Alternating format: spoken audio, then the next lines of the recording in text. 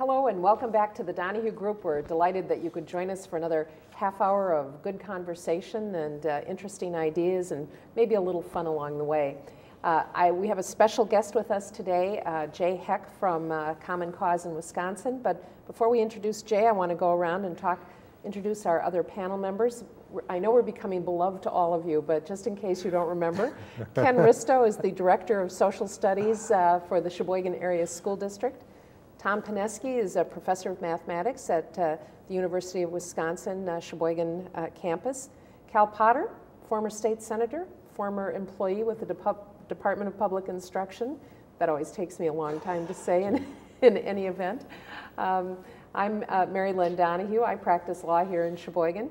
Cal, I would be delighted if you would introduce Jay. I know that you're old friends. Okay. Jay Heck is with us. Jay is the Executive Director of Common Cause in Wisconsin, a 4,000 member public interest group, also affiliated with Common Cause on a national level. And Jay will give us a little background on what his organization is and its history after I get done with the bio that I have. As Mary Lynn has mentioned, I knew Jay since his coming to Wisconsin and having worked earlier with the state legislature. And so I could probably give you a bio, but it wouldn't do justice to this young man's background and accomplishments. So I will take the email bio that he sent to me and without the notes saying, get it right. No. But Jay is a person who has been with Common Cause for 10 years. He assumed the executive directorship in 1996, and he did, before that, served for 3 years as government affairs and chief lobbyist, really, for the Wisconsin Association of Independent Colleges and Universities. Prior to coming to, he came to Wisconsin in 1988 to assume an assistant role to then Senate Majority Leader Joe Stroll, and then worked in our Senate Democratic Caucus, particularly in the area of media, where I got to work with Joe on media presentations. And we won't talk about the quality thereof, but he did a good job in trying to make the show and make my presentations as good as possible. He worked in that capacity until his taking the job at the independent colleges and universities. He does bring to his executive directorship also experience on a federal level. He worked for a congressman from Pennsylvania in the 1980s. And so when he talks about what's going on in Madison, what's going on in Washington, D.C., he really does bring a real-world experience, having worked in both arenas, and that I think has served him well in his directorship. He also was active in the John Anderson presidential campaign of 1980. And so again, he brings a myriad of good experience. He's a native of Cleveland, Ohio, a 1979 graduate with honors from Miami University. He's married, has 2 children, and resides in the fine city of Madison. And without further damaging his career and his accomplishments, I'll turn it over to Jay. Jay, we're delighted that you can stand us, and we had a most interesting conversation in our last episode. These are sort of like the Star Trek episodes, you know, it's a star year 22.4, but talking about really the extraordinary times in Wisconsin now. Governor Doyle is up to his neck, I think, in hot water. We can all agree. Scott Jensen coming up for trial. These are interesting times for Wisconsin politics, and we talked about some of the proposed ethics reforms. I just wanted to focus a little bit more on your sense of I'm kind of a political junkie, and just flat-out supporter of Jim Doyle. I've always liked Jim Doyle. A little disturbed or a little discouraged about what's going on. Are these 3 issues? We have the, I call it Travelgate, after the Clinton debacle some years ago. The problem with the DOT fundraiser and the Kewanee nuclear power plant. Right, the power plant, the contributions to the utilities while the PSC was considering their application. How damaging are these in a really, I think we can all agree is going to be an extremely hotly contested gubernatorial race. Does this sink him? Well, doesn't help, as they say. Well, look, first of all, we'll write that down. it's not helpful. Well, look, the governor is, I think, in some trouble. There's no question about it, and it's an election year, and obviously there'll be partisans on the other side who'll seek to take political advantage of it. But the question in each instance, it's without going into great detail. I mean, the thread through all of it is this sort of perceived need to raise a great deal of money to be elected governor of Wisconsin. And if you look at the so-called travel gate, what it involves basically is the awarding of a travel contract involving University of Wisconsin personnel. The idea was to award the contract to one agency to save the state money so that personnel at the UW were not making their own arrangements to travel all over wherever they have to go. Made sense. But the question, though, became why was it awarded to this one agency when on the first round of consideration, another agency actually scored better in terms of lower cost? The contract was held open, where there was one individual who has been indicted now for 2 felonies who insisted that it be held open, and the criminal indictment says that it was, quote unquote, for political considerations, including keeping her own job and also giving advantage to her supervisors. So the question on that really is, what was the political consideration? Was it the fact that the travel agency owner contributed $7,000 or $10,000 to Governor Doyle's reelection campaign and somebody else on the board another $10,000? Was that it? It's not named in the indictment, but the question is whether there was pressure brought to bear. So again, it's the money. It sort of was that the driving problem there. And we'll see. I mean, the governor, I'll take him at his word, didn't know Georgia Thompson, the person who was indicted, probably didn't have any say whatsoever in the awarding of the contract. But were there people who were political appointments of the governor who did? And so, that's, as they said in the Watergate scandal, what did they know and when did they know it? That's what we're going to have to find out. That's the investigation. And, the same thing, the other thing, the number 2 person at the Department of Transportation was just cleared by the State Ethics Board of having acted improperly. But here's the problem. The number 2 person at DOT held a fundraiser for the governor for his reelection and invited contractors, engineering firms that did business with the Department of Transportation and actually encouraged those folks to come to the fundraiser. And while it technically wasn't in violation of the law, the Ethics Board itself said it should be. It should be illegal. And obviously because of the conflict. Again, the overriding concern seemed to be this need to raise the money for the reelection. And then finally, the Kewanee Nuclear Power Plant. 2 members of the Public Service Commission changed their vote on whether or not to sell the Kewanee Nuclear Power Plant to a Virginia utility company. Was it because in the time between they changed their vote and they voted and they reconsidered, utility companies contributed some $30,000 or more to the governor's reelection campaign? That's under investigation. But again, it's this money or the perceived need to raise the money. So that's the governor's own particular problem. But certainly his Republican opponents have got problems too. They sure do. I mean, Congressman Green over the years accepted $30,000 from Tom DeLay, who's now stepped down as majority leader of the U.S. House of Representatives. That money appears to be tainted. Green says he's not going to spend it on his reelection. There's money from Jack Abramoff, which went exclusively to Republicans, and people are returning that money if they received it. And so, there's this whole now thing about we want to be clean, we want to be reformers, and everybody's scurrying for the political cover. And so, but it's going to be tough for the governor, there's no question about it. And one of the things that's disappointing to me, frankly, is, and I'll make a confession, I voted for him too. And I voted for him because he, of all the candidates running both in the Democratic primary and in the general election in 2002, was the one who was most vehement about reform, the one who was most vehement about cleaning up Wisconsin politics. This is at the time of the legislative caucus scandal, when Chuck Chvala and Scott Jensen had just been criminally charged. Doyle said one of his first acts as governor would be to clean up campaign finance and corruption in Madison. And then he becomes governor, and that became a secondary, even a tertiary consideration. We haven't heard anything about reform until recently.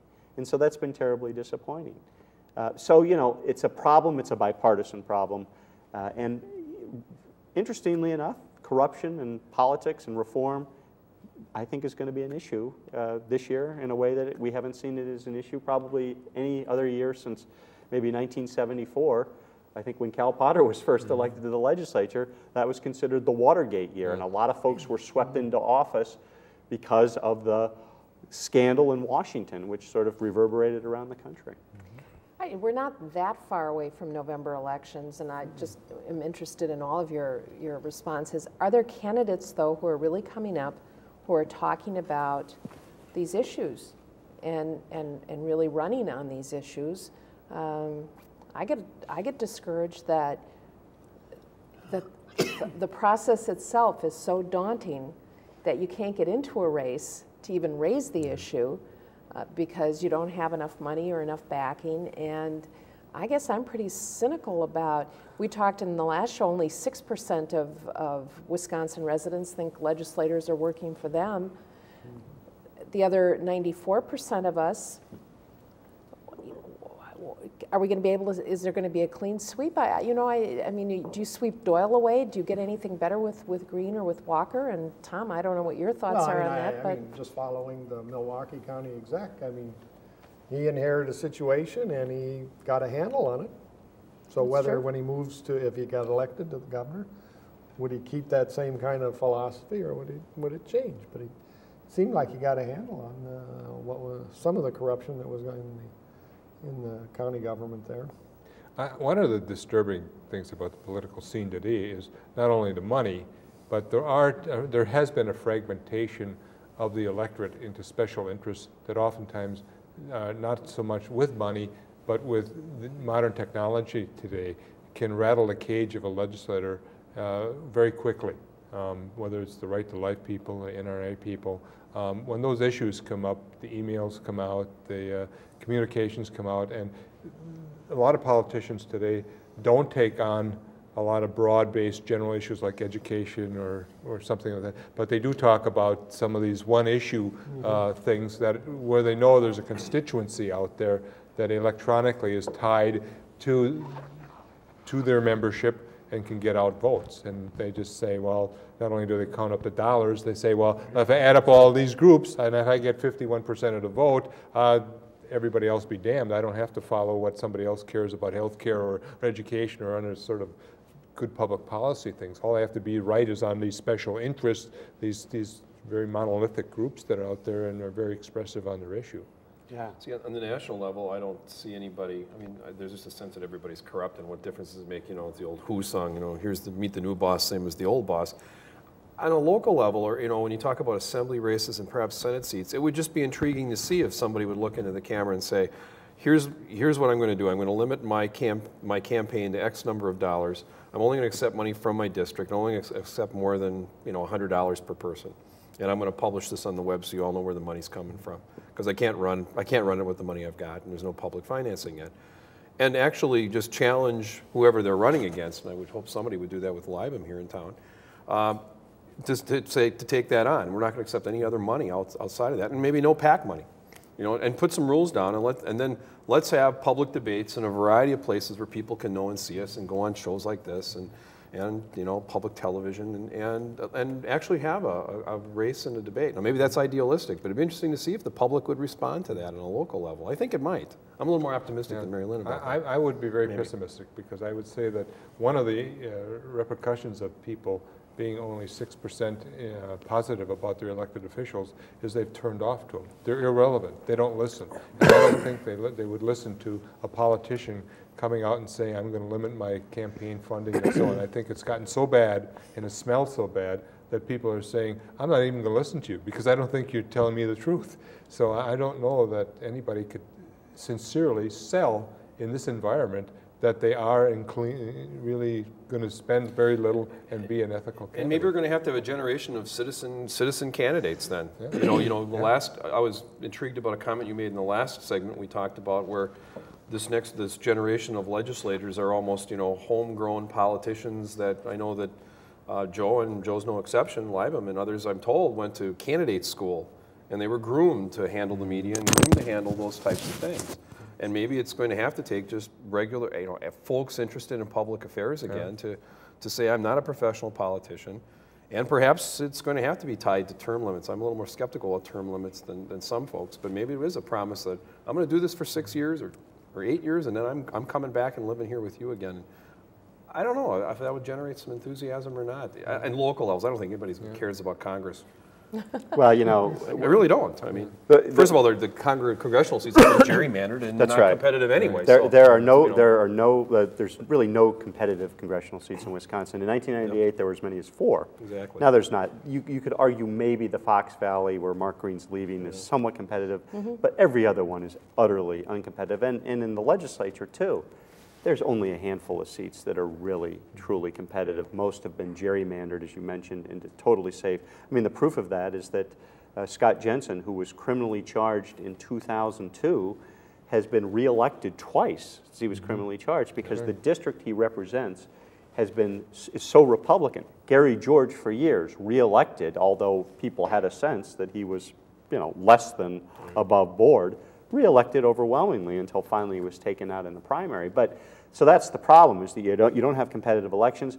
People do become frustrated, and they do turn to solutions like term limits. That happened in many states about 10 years ago, in 1994. But the alternative to term limits would be campaign finance reform, and the model, and there's one in place that we could emulate, is Minnesota.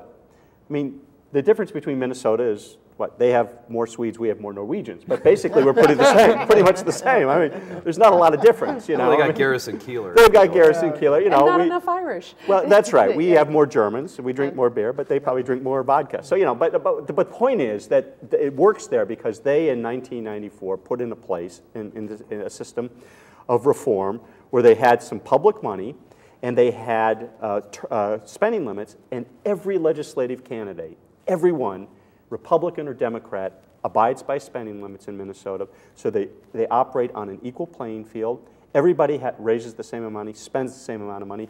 The lower house has turned over several times during that period because it's won on ideas.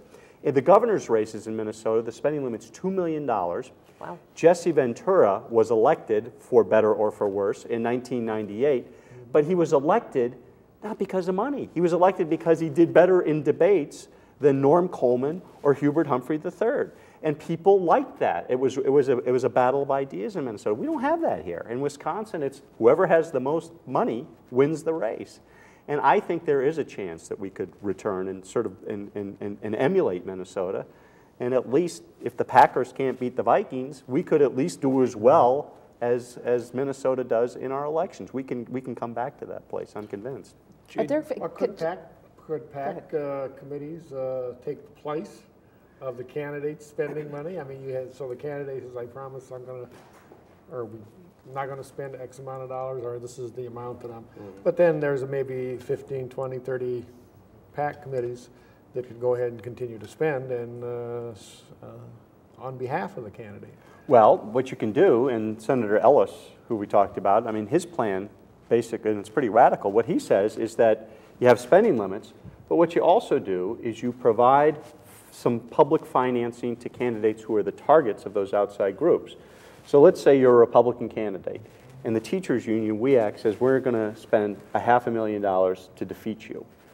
Well, under the Ellis plan, you would be eligible to receive public financing to match the money that WEAC spends. And what Ellis, who is a fiscal conservative, bets, and I think he's right, is that WEAC wouldn't spend the money. Why would they? It would be an inefficient use of their money if you're going to be matched with an equal amount to defend yourself. So WEAC then does not spend the money against you. Instead, what they do is they go on the ground and they spend money like they used to. I mean, I'm just old enough to remember when teachers would come to my door or business people from the Chamber of Commerce and said, we think you should vote for this person because we think they'd be good for business or good for education. That's what they should be doing. They shouldn't be spending their money on attack ads on TV. So the beauty of the Ellis plan, in my view, is that it sort of encourages those outside groups to stay out and get involved in other ways. And then it becomes a battle of ideas rather than money. And I think if we did that, if we had something like that in place in Wisconsin, people would have much more confidence that their government wasn't being bought and paid for. We'd have more people that would run for office because they wouldn't feel like they have to take out a second mortgage on their soul in order to run for office. So I think there's a lot of positive benefits to having reform. And look, people's faith in government right now, it can't go any lower. I'm an optimist. You have to be as a reformer. It can only get better. My wife would suggest I'm in denial, but I'm actually an optimist that we can actually have a system in place that would be better for all of us. And we can reconnect people to their government, which I think is desperately needed. And then you have all the legal challenges, though. You just issued a press release on the Supreme Court sending back the Wisconsin Right to Life challenge to the McCain-Feingold Act. And so does money equal free speech? The courts have muddied the waters. I mean, there's no doubt about it. And comprehensive campaign reform can be termed or can be framed as a unconstitutional. Unconstitutional, yeah. Well, denial of free speech, free access to being able to express your ideas and so forth. It's tough. Well, as you might imagine, you can write a campaign finance law, and we've done this with Senator Ellis, that would survive the constitutional scrutiny. And you can do it in such a way. You can't force a candidate, for instance, to take public financing. You can't force them to agree to spending limits, but you can provide incentives for them to do so. If it's voluntary, you're not compelling them to do it. So you can construct a system. And in the case of Wisconsin Right to Life, I mean, one of the great misnomers is that campaign finance reform somehow restricts free speech. It really doesn't. It really doesn't. Well, no. In fact, money does not equal speech. Money equals more speech, and the more money you have, the more speech you have. But it doesn't, if you have reform, that doesn't mean you can't speak. Wisconsin Right to Life wanted to be able to run ads depicting Senator Feingold in the period right before the election. But they wanted to, and they can still do that. They can run ads. All groups do it. There's no problem with that. But they wanted to be able to use undisclosed, unregulated money, which is against the law in Wisconsin and against the law on the federal level. But they wanted to be able to use it. They claimed it was for lobbying. Well, in fact, it wasn't for lobbying purposes. They wanted to influence the outcome of the election. But they claim it's for lobbying. What's interesting is Wisconsin Right to Life didn't run those ads after the election. They didn't run those ads in the period before the election, 6 months before, when the issue they were talking about was really most cogent. They did it. They wanted to do it in the period right before the election to influence the outcome. So you have to face these things head on, and you have to take them. And obviously, they have to survive constitutional scrutiny. The U.S. Supreme Court upheld the McCain-Feingold bill just 2 years ago. And I think 5-4. 5-4. Well, that's right. And So. as you might imagine, one of the reasons why Right to Life would bring this challenge up is they're hoping there'll be a different outcome, ultimately with the different composition of the Supreme Court. Although I would be doubtful that would happen, because I think the U.S. Supreme Court would be very hesitant to overturn a precedent that was set so recently on this issue. Or at least they have told us in their hearings. Jay, we've focused a great deal on the previous program and this one so far on Ellis's plan and Wisconsin's plan. You're affiliated with the National Common Cause, and we have Abramoff scandal. It's probably, in dollars and cents, a lot worse than the Wisconsin scene. What are you hearing from National Common Cause about prognosis for real reform, if any, and who are the leaders on the federal level to bring this about? Well, the names John McCain and Russ Feingold resonate with you. I mean, it's whenever most reform tends to be with the reform-oriented legislators, and they've proved to be a pretty potent combination. But the question on the federal level right now is more lobbying reform. It's not so much campaign finance reform. And, look, when I was an aide in Washington, I got free trips all over the world, and I was definitely influenced. I still, to this day, have very favorable feelings about Taiwan. I got a free trip to go to Taiwan, and it certainly influenced how I feel about it. And there's been, that actually is, some of the free travel has been cut over the years, but what it's been replaced by at the federal level has been these smaller trips, but with more campaign contributions. And certainly Abramoff gave a lot of money only to Republican candidates, but he gave trips to both sides. But there is a move underway at the federal level to make it so that it's next to impossible to accept free things. Right now there's a $49 or $50 limit on lunches. I mean, I could get a pretty big lunch for $50 in Sheboygan or Madison, but the idea is that a lot of people lobbyists would take congressmen out, and they'd spend $49 many times so that they would never come up to that $50 limit. So there's reform, and basically, you know who's got the best model in the nation? Wisconsin. Our model, as you know, in the legislature is what the cup of coffee rule. If it's worth more than a cup of coffee, you can't take anything from a lobbyist. And they should do that at the federal level. There's absolutely no reason why staff people and congressmen, you know, should be getting free gifts or free lunches because, you know, let's be honest. I mean, it does have an influence on how people behave. So there is legislation afoot, and because of the fallout from the Abramoff scandal and Tom DeLay, my guess is they'll get some lobby reform.